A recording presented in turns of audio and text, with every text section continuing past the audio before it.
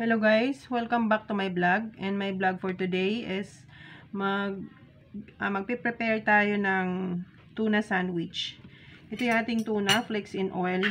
Binuksan ko na siya guys, dinrain ko na yung kanyang tubig. Dinrain ko na yung kanyang yung kanyang oil. Yan. Kasi pagka isama natin yung oil guys, masyado siyang masabaw. Saka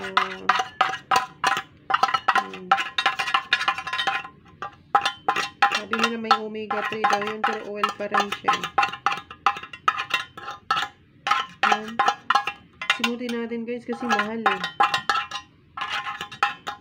Yan. Tapos ito yung ingredients na maglalagay tayo ng sibuyas. Sibuyas na puti yung gagamitin ko, saka spring onions. I-chop natin siya. Pinong-pino para mag-incorporate siya doon sa ating tuna. Ideal siya guys, ang baon sa opisina, or magpi-picnic kayo. Ayun. Madali lang siyang, simple lang siyang i-prepare. Yan.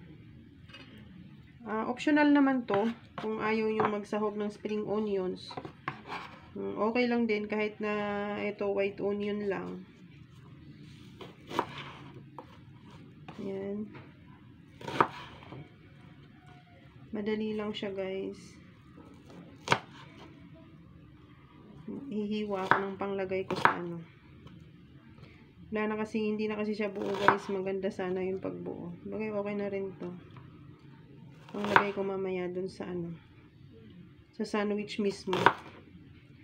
Ayan. Okay na siguro yun. Tapos itong the rest, hihiwain natin to para sa pang sahog natin dyan sa mismong tuna. Ayan. Mas maganda guys, mas pino. Para halong-halo siya dun sa sa ating tuna. Ayan. Isama na rin natin to. Ayan.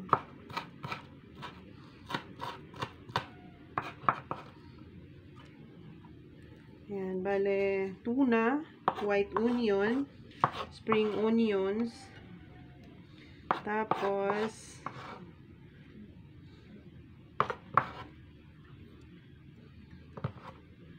maglalagay tayo ng tomato.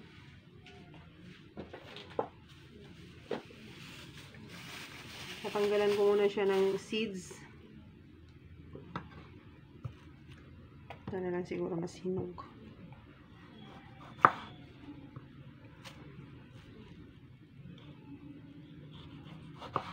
Yung tomato guys, pag-assemble na natin yun dun sa pag nasa sandwich na siya. Natanggal ko yung buto guys ng kamatis. Yan. Sa inyo din yun kung bet ninyo. Ako kasi nasanay ako, tinatanggalan ko siya ng buto. Oops. Manghang talaga sa mata ang sibuyas guys. Nakakaluha-luha.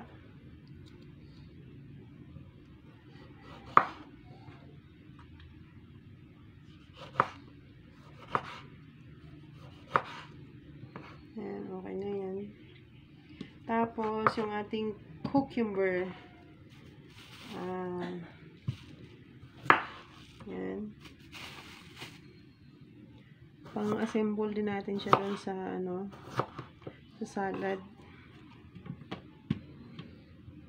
Sa sandwich, I mean.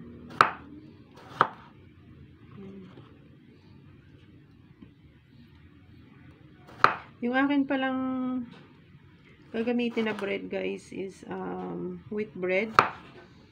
At medyo inano ko na siya sa oven. Medyo pinainitan ko na siya bahagya. Ayan.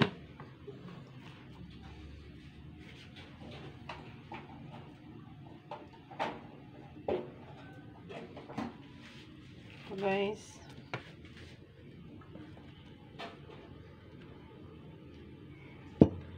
Ito yung ating mayonnaise.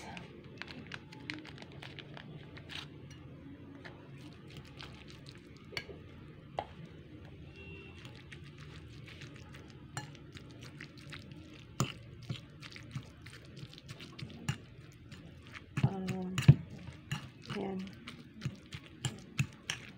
Nakalimutan kong i-prepare ang aking paminta.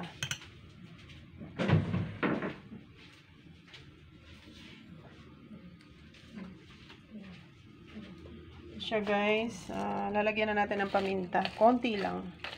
Depende rin sa inyo. Pagka ginamit nyo naman hot and spicy na tuna, hindi na kailangang lagyan ng yun, paminta, kasi maanghang na siya. Pero itong ginamit ko kasi flakes and oil lang siya.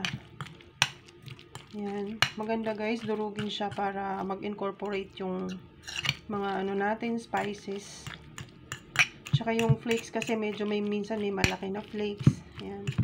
Mas maganda siya pag yung pinong-pinong. Yan. Hindi pa masyadong nahalo yung mayo. Yan guys.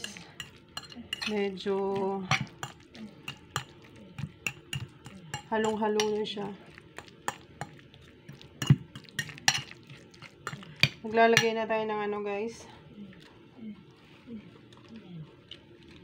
Ito guys, ilalagay ko na yung ating sinanay lang yan guys, yung alam nyo na, yung tunog ng thunders na pabebe. Pwede naman siya hindi maganyan eh. Ito guys, ilalagay na natin ang ating lagi ko nakakalimutan, lettuce. Ayan. Lagyan natin ng konti, tapos lalagyan na natin yung ating, marami kasing lettuce namin guys. So ito, ilalagay na natin ang ating palaman na tuna. Yan guys. Pang baon-baon. Pag halimbawa may lakad kayo, madali lang siyang i-prepare. Tapos babalutin nyo na lang ng yung pang sandwich na plastic. Yan, para hindi kayo magutom. Yan. Tapos ito, lalagyan na natin ng ating pipino. At ang ating tomato. Yan. Tapos, meron tayong onions. Yan. Yan guys. Yan, pwede na yan. Isa pa. Yun. Tapos, tatakpan na natin. Yan. Tapos, gagawa tayo ng isa pa.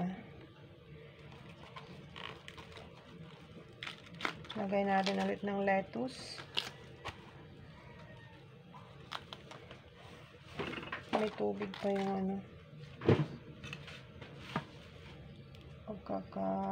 ko, hindi masyadong paghugas ko ng lettuce guys, may natira pa siyang water.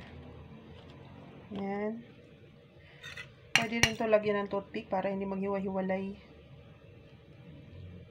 At the same time, pagkatapos mong kumain, may pang toothpick ka na. Joke. Ayan guys. Medyo na parami.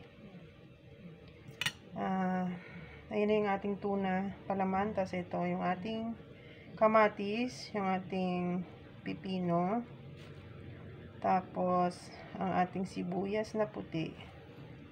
Ayan. Depende sa inyo kung gusto nyo ng medyo maanghang, dami-damihan yung sibuyas. Pag ayaw naman, konti lang. Mabango kasi sa guys, pag meron siyang onions. Ayan.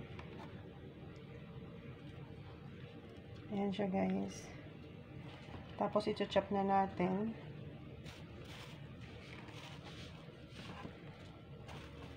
Ito. There we go. Kasi pag hindi siya nainit ng konti guys, hindi siya madaling hiwain. Simple pero masarap.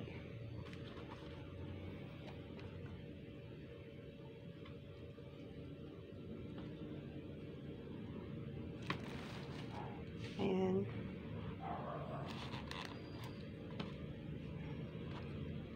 Lipat ko. Guys, hihiwain na natin yung pangalawa.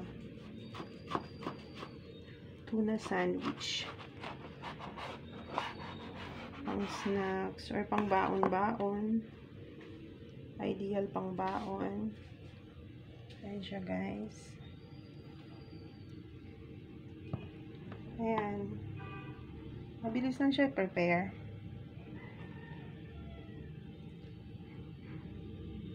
Ayan, pang thumbnail ko yan, guys. Hanggang dito na lang. Until my next vlog. Thanks for watching, guys, and tuloy-tuloy lang natin ang ating paggawa ng suportahan sa bawat isa. Watch our videos 3 minutes up para hindi sayang ang ating pagdikit, guys, at hindi sayang ating effort at lahat-lahat. Thank you so much, guys. Don't forget to share, comments, like, and dikit. God bless everyone. Stay safe. Bye-bye until my next vlog.